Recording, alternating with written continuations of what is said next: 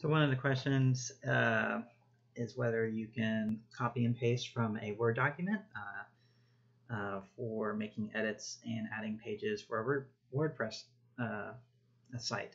So we're just going to edit. Well, one of the great things about WordPress is its incredible flexibility now. So if you go to and edit a page and select any text that doesn't have a link, you can paste the link there, quickly edit it, and you can copy and paste.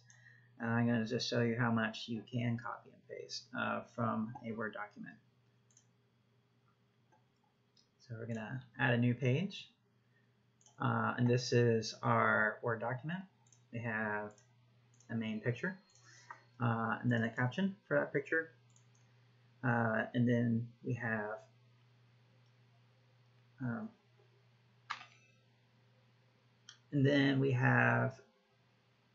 the heading. Oh, this is heading 1 or H1, and this is heading 2.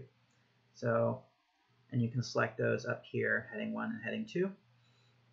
And from there, it's pretty easy. So first we're going to start with our title and go to our new page. We're going to use the default Gutenberg editor to paste our new title in here.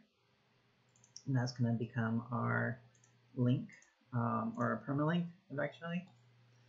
And then we're going to come back and select the rest of the text, copy, and paste. Voila. So now it's already showing this is the title, and then H2, and then the rest of the information is already here. So, and if you want, you can always click on HTML and just see, hey, it copied over the heading 2 from the Word document. Okay. And then we had a picture in there. Like, oh, you can't copy and paste a picture, can you? Yeah, actually you can. So copy, and we're gonna hit return, go to this new block and paste. Voila, and it's gonna upload our picture. Now this maybe not be the best way to upload images, but it does work if you're just looking to quickly put images in. High quality, of course, is always just to upload the original one and to not have it in a Word document. So from there, you click on a picture, and we're just going to paste the caption. There we go. And clicking on the picture, you can set to set, oh yeah, that's right, it's over here. Everything's all different. And change alignment, align left, align center, there we go. And there we are. So other things, we can set the featured image. So there's our picture. That's the one we did earlier, but here we go. And this is, going in and copying and pasting in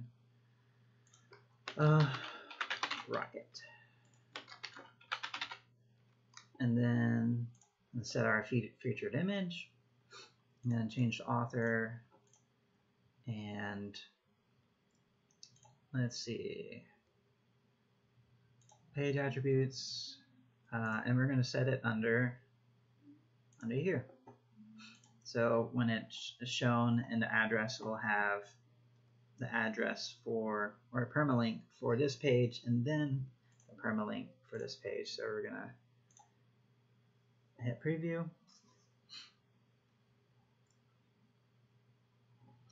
There we go. So here's what it looks like. And then go back to our editor, and I'm clicking Save Draft, and then you can see what the permalink is going to be like. So it's going to be how to Cape Canaveral, the parent page, and then it's going to have this page. So now I can hit publish. And then we're going to copy that link. Copied. And we're going to go back to just showing you how quickly and easy you can edit links. So this is the one we just worked on. So I'm going to select it and then paste. There we go. Now it has the new link. Just like that. Pretty easy. Just like in Word, and works really great.